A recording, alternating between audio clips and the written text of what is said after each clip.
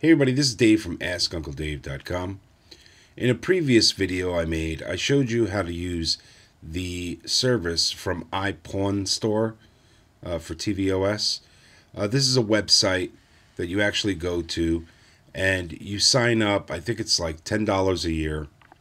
And as long as you can keep paying the $10 a year, you're able to get your apps co-signed, or they pretty much give you a version of software, third-party software, that is signed by them so that you can install it on your Apple TV.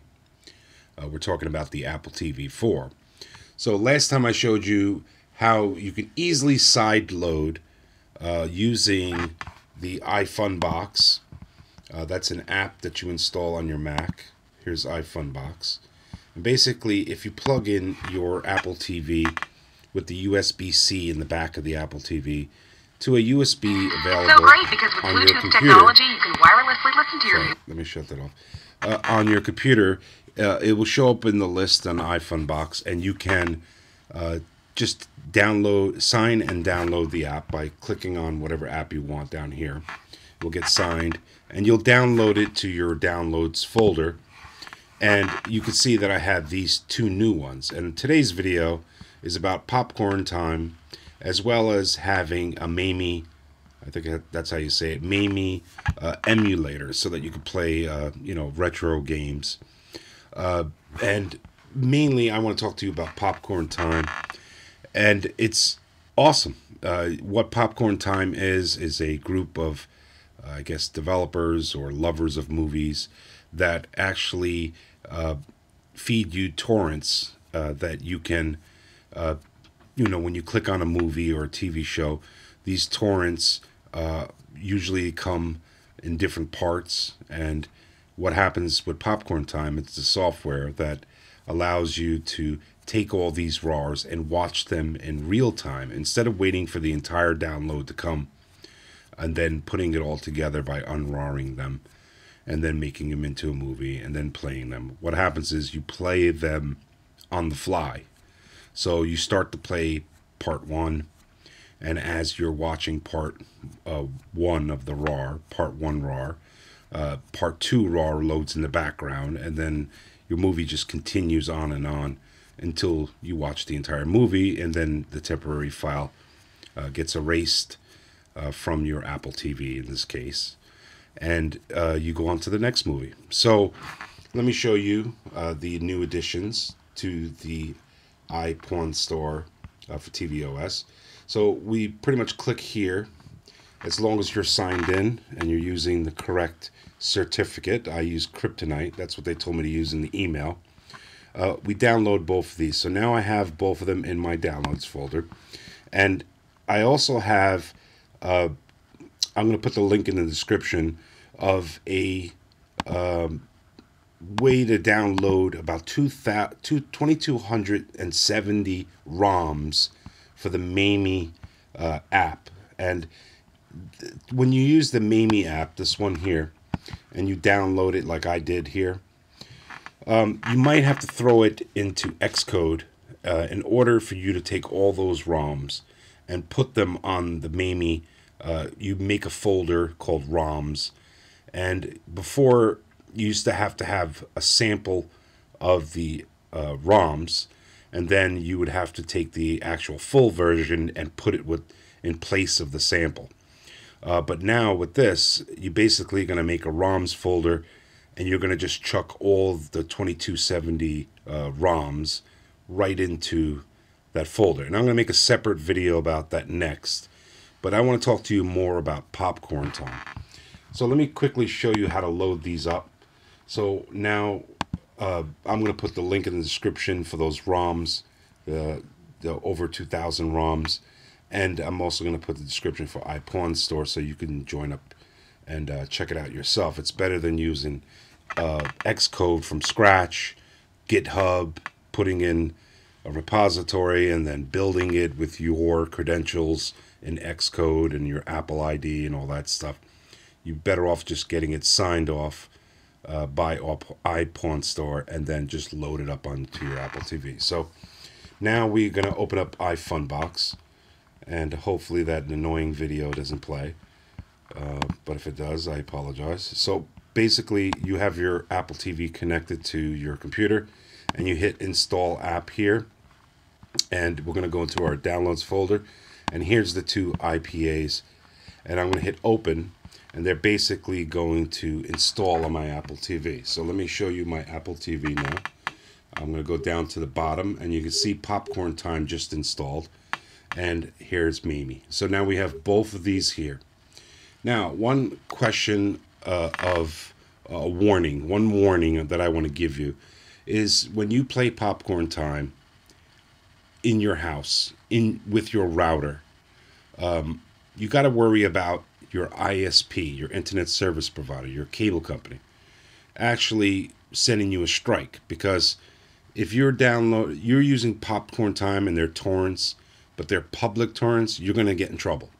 So what I did was, and you can watch this in the video that I made a 3-part video about setting up a second router in your home, daisy chained to your first router. And that special router, you install the DD-WRT, and you'll be able to install an OpenVPN onto that router. So whenever I go to the top here in my computer, and I have 3 selections here. I have a Netgear. Let me shut this off because this is going to start playing that video, that advertisement. So here we have Netgear VPN 5. That's my 5 gigahertz. And then I have Netgear VPN. That's my 2.5 gigahertz. And then I have my Airport Extreme. So the setup I have is my cable modem, my Airport Extreme, and then further out I have the Netgear with the 2 bands. So anytime I connect my computer or my Apple TV to my Netgear VPN, my external IP address gets reported to my ISP, but they have no idea who I am, because that external IP belongs to some server in another country or another part of the state, and it's not associated with my account. So if I was to connect here to my Netgear VPN, of course my connection is going to be much slower.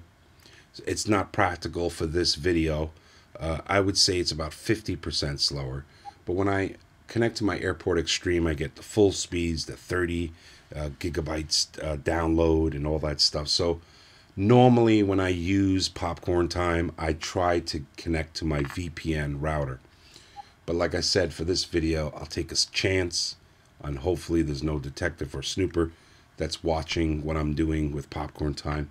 And as for demonstration purposes, I will connect to my Airport Extreme. But normally, I suggest you definitely use an OpenVPN router. You can buy them already configured. It's not hard to do. You grab one of your old routers and you throw it on. Watch the 3-part video that I have on my channel for OpenVPN and a 3rd router. And the reason you have to do it like this with the 2 routers is because the Apple TV firmware doesn't have any spot where you can put on an OpenVPN.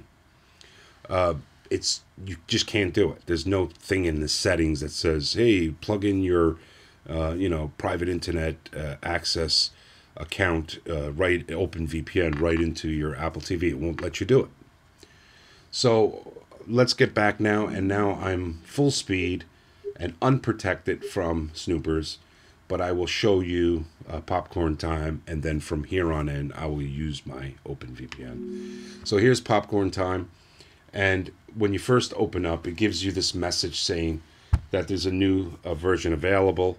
So this version may not be the latest one, but I'm sure the site, the iPwnStore site, will update. But for now, you can only, there's 2 sections, there's movie and TV, and you can only use 480p in the TV section. But the movie section, you'll be able to use 480p, 720, 1080p, and even 3D. But we'll get to that in a second. So we're just going to hit OK here. Now here are the 2 sections. Now, of course, you have movies. If you're a big movie fan like I am, you're going to see it load up like this. Now, what this is a catalog of all the movies they have. And these are all torrents, believe it or not. They're a link that shows, say, a torrent comes in multiple parts. So if I was to click one of these movies right now, let's go up to here and just hit something benign, so there's less likely of a snooper. We'll hit this one here, and now it's going to show you pretty much a synopsis. It's like the VLC app, and they give you some suggestions too, which is pretty cool.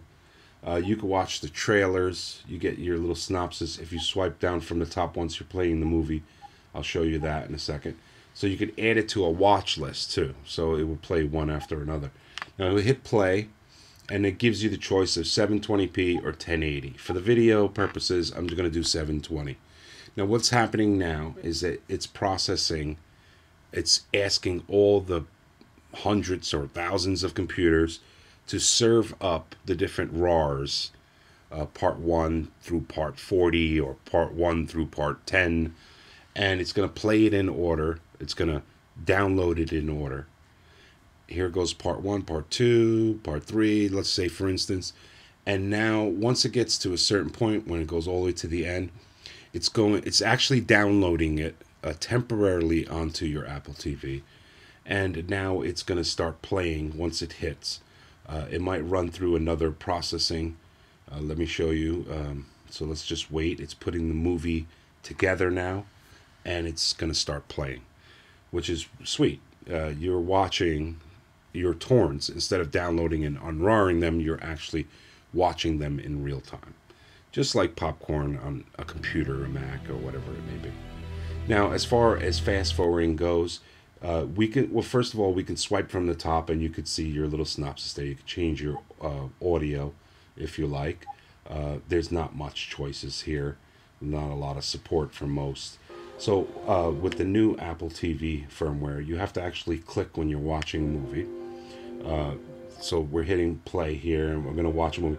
And if you wanted to fast forward, it's kind of hard to do that. You can fast forward, but I would suggest small increments. I wouldn't jump 20 minutes. I would jump, 2 minutes into it or further in. But you get pretty much the idea. So I'm going to, come out of this for copyright reasons. But it does play. I watched 2 movies so far. So that's pretty cool. And we can have different topics up on top. Popular, latest, watch list. And then, of course, you can even search. So that's pretty cool. Now let's go into the TV shows, and you have popular. It's got a bunch of shows here. It's not the vast, the most vast catalog you've ever seen, but up front here they show only a bunch. But like, say for instance, you were looking for something in particular, like the new TV show Vinyl. So we'll go to VI, and it wasn't in popular, so we're just going to go to VIN, and you see it here, Vinyl. So here we have Vinyl, and now it jumped out. So this is not without bugs, of course, but we'll pop back into it again, and we'll go back down to TV shows, and of course we're going to do search. Now, this is version 1, so it's not something that you're going to expect to work perfectly.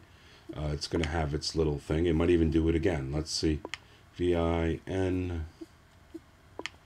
So we're going to get Vinyl right here. So we'll go down nice and easy this time, so it won't crash on us.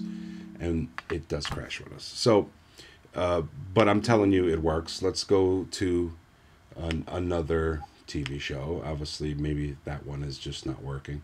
So if we go to, like, say, Arrow or Sherlock, we'll go to Sherlock, and then you'll see the synopsis again and all that stuff, and we'll hit play. So they're telling you in this version 1 that you can't do 720p, so we're going to stick to 480p. But believe me, it doesn't look that bad, to tell you the truth. It's full screen. Now it's processing all the RARs from all the users of Popcorn Time. It's taking one part from here, one part from there, and then it's going to compile them and start playing as it downloads in the background the next part. So, but maybe even the Apple TV, it actually downloads the entire thing. I really don't know, but usually that's how Popcorn Time works. So now we're going to see Arrow play, and this is the episode there. So we're going to fast forward just a little bit, and it does fast forward. It pops forward. Now, this is what happens sometimes. If it's not quite ready yet, you'll get all this greenness here.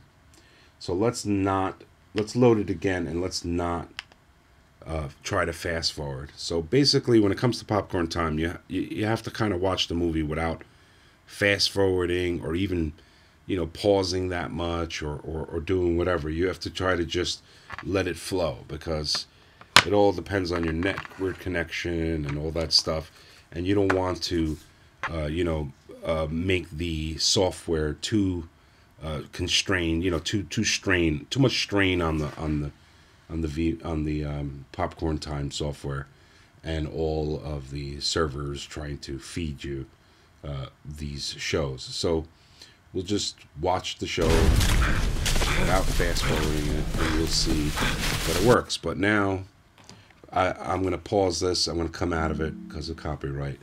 But it works really pretty good. I mean, where else are you going to get free TV shows and movies aside from using software like this, Popcorn Time?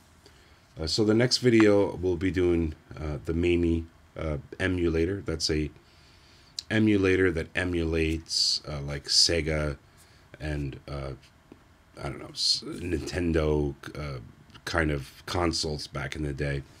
I'll show you about those 2000 ROMs that you can put in there. But right now, it's a good start.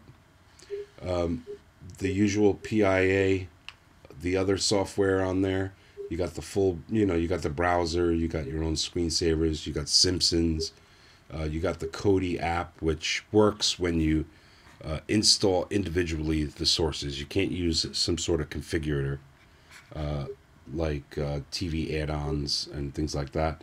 Livebox doesn't work, but we got Live HD now, and that works pretty good. You can go through all the channels and see. You get a lot of good local live channels and things like that. If you're a cable cutter like me and you need to get some free options, there you have it. So Providence is also like MAMe, and you can play video games, retro games, and that's pretty much it. So if you have any questions, leave them in the comments.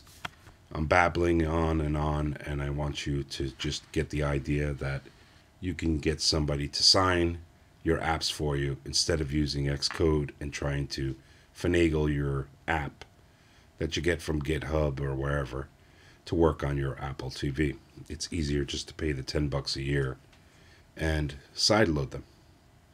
So I hope you enjoyed this video, and I will see you on the next video. Thank you.